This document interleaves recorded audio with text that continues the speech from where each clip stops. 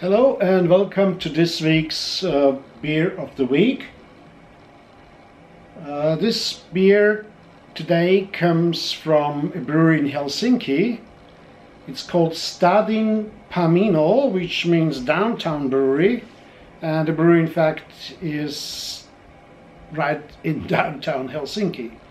It's one of the older craft breweries in Finland.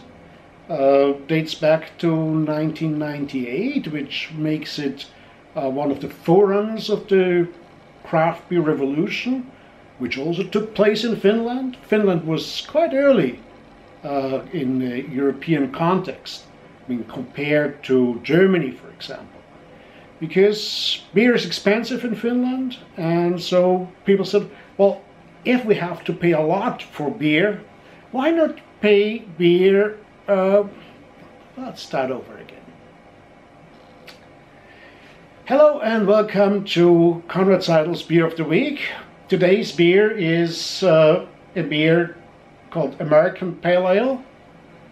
It comes from Finland, from Stadin Panimo, which means downtown brewery. The brewery, in fact, is in downtown Helsinki, and they've been quite early in adapting modern craft brewing. You know, Finland is a country that has very expensive beers, high tax on beer, which on the other hand means that people said, well, if we have to pay a lot for beer, why not buy good beer for that good money? So the Finns, they were early in creating beer festivals and in creating great beers. Here, this beer is brewed to an American recipe. It's that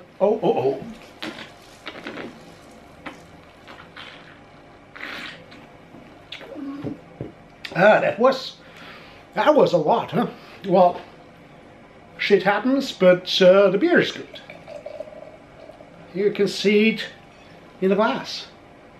It's an unfiltered beer, and well, it has this extremely hoppy touch to it. It's very fruity, and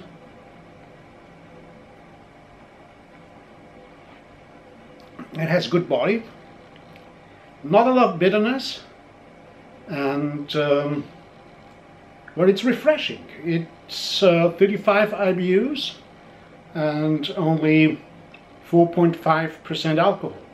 So it's an easy drink in summer ale, and we hope that summer will come and that maybe the confinements due to the corona crisis will be over, and maybe we can spend the summer outside with a good beer from Finland, or maybe in Finland if we're allowed to travel. We don't know yet, but we know that there's more and more good beers to be experienced. So join me again next week for another Conrad Seidl's Beer of the Week. And I try not to spill too much of that one.